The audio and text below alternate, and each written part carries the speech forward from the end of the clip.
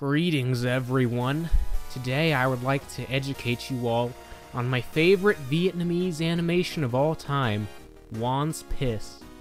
Juan's Piss is a story about Vikings sailing around the seven seas in search of a legendary treasure known as the singular item. The plot revolves around our titular protagonist, Mr. Fantastic, a young boy with the power of wristbands who wishes to become the one and only Prince of all Swashbucklers, a title given to whoever finds the singular item. However, he can't do it all by himself, which is why he assembles a crew of 9/10/5,640 other people. His first mate is a green-haired sword wielder named Ichigo Kurosaki, who strives to become the greatest knife thrower in the world. Next, there's the young girl named Nylon, the typical tsundere/mammary gland flaunting female companion, whose sole purpose in the show is to break the laws of basic human anatomy. Then we have the lovable Muhammad, the first semi-black character in anime not to be portrayed like this. He's supposed to be the funny man of the group, but the only thing truly funny about him is the fact that his nose is longer than the penis of every fan of the show. After that, there's the head chef, Slim Jim, who was born with a terrible case of chronic erection for thoughts. He's also the only cast member to have an official redesign that actually improved his appearance. Next, we've got Randolph the Blue-Nosed Hedgehog, a medical practitioner who relies on steroids and performance-enhancing drugs to allow him to brutally murder people. Then there's the lovely Robble Robble, who is the most relatable member of the crew, seeing as she has repeatedly expressed a strong desire to die. Up next is RoboCop, a cyborg that runs on Coca-Cola, which is actually just code for cocaine. And lastly, there's Brack, who we will not discuss. Well, now that you know the whole crew, let's see what just kind of antics they get themselves into. A typical adventure for Mr. Fantastic consists of landing on an island, doing mostly nothing while several tragedies and depressing flashbacks happen, and then finally assaulting the antagonist with a few punches and saving the day. However, after repeating this cycle several times, Mr. Fantastic ends up being wanted by the Sailor Army for 30 million pesos. But instead of fearing for his life, our hero ignores this and presses onward into the greatest ocean in the world, the Gulf of Mexico.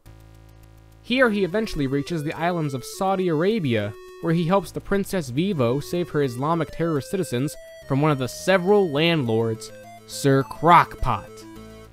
Later, Mr. Fantastic and his crew decide that the ocean is for normies, which causes them to decide to make their way up into Asgard, where they encounter the rap god Eminem.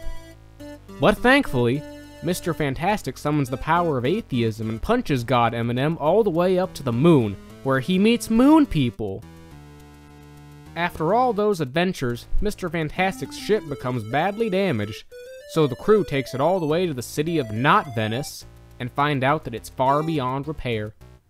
Then Muhammad decides to leave the crew because he and the ship were in a serious sexual relationship, which makes everyone fall into despair. Oh, and then Robble leaves too because the CIA shows up, but it's okay, because the crew finds out it was all part of Robble's plan to save their lives. So everyone rushes to Washington, D.C. and rescue Robble by viciously beating up a group of furries. With all that done, RoboCop builds them a brand new ship and the crew sails off to Spooky Island and encounter Geico Mario and his army of Tumblr users. Thankfully, Brack shows up and does nothing while Mr. Fantastic throws a punch and wins again, proving that diversity is for hacks. So now the crew takes a short stop at Big Bubba Bubble Island and unfortunately is attacked by a Thundercat and separated all across the globe. Mr. Fantastic winds up at a brothel where he attracts the attention of another one of the several landlords named Fatbait. However, Mr. Fantastic learns the terrible news that his brother Oni-san has been arrested and is going to be given a slap on the wrist. He then ventures to Guantanamo Bay where he infiltrates maximum security, only to find that Oni-san has already been taken to the Sailor Army clubhouse. Thankfully, Mr. Fantastic enlists the help of a band of transgenders to break out of the prison and travel to Microsoft HQ, where a giant war breaks out between all of the Sailor Army and the mighty White Man. Unfortunately, Mr. Fantastic fails to save Oni-san and is forced to watch him die from a terrible case of heartburn. Then, White Man is killed by the evil Black Man. But thankfully, everything comes to an end when Ginger the Great arrives. With the war over, 2 years go by while Mr. Fantastic trains with the powerful Rowley Jefferson until finally he reunites with his fellow merry men. Together once again, they sail deep below the sea to Walt Disney's Magic Kingdom, where they rescue Princess Ariel from the gender-bent Ursula, who wears very fashionable shorts. Following that, the crew sails all the way to Nazi Germany, where they discover that Hitler has begun secret plans to gas every Jewish Viking in the world. But luckily, our usual hero, Mr. Fantastic, enlists the help of Winston Churchill and Joseph Stalin to save the European front from Hitler's terrible attack. But then, the Allied powers learned that Hitler was secretly being controlled by Baron Trump, who also became a flamboyant homosexual at one point. With this, Mr. Fantastic and Stalin declare war on Baron Trump and attack him in his homeland of Jerusalem, which would explain his ties to Hitler. And along the way, Mr. Fantastic saves yet another princess, who I should mention is canonically 16 years old, so no naughty thoughts, little boys. After Mr. Fantastic transforms into a black guy and delivers some BBC into Baron Trump's face, he and his compadres leave to explore Bestiality Island, where they meet hundreds of disgusting human-animal hybrids. Instead of bombing this land of abominations, they agree to ally with them to seek out and destroy the oppressive dictator Biggie Smalls' mom. However, their plan they create with the help of the Godfather fails, resulting in a terrible confrontation between Mr. Fantastic and Charmin Cataract. In an entirely unexpected and original twist, Mr. Fantastic punches Cataract and defeats him, and then safely escapes with his friends. I love how different every arc in this show turns out. There's no telling how anything will ever go.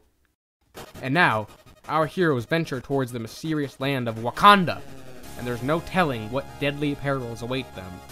So, now that you've been told the whole story of Juan's piss, one certain fact remains undeniably certain. I am a pathetic weeb who deserves excruciating death. Somebody, please help me. I don't know how longer I can go on like this. Somebody come save me! Yo! Don't give it up, Lupe. Don't give it up, Solo. Don't give it up now.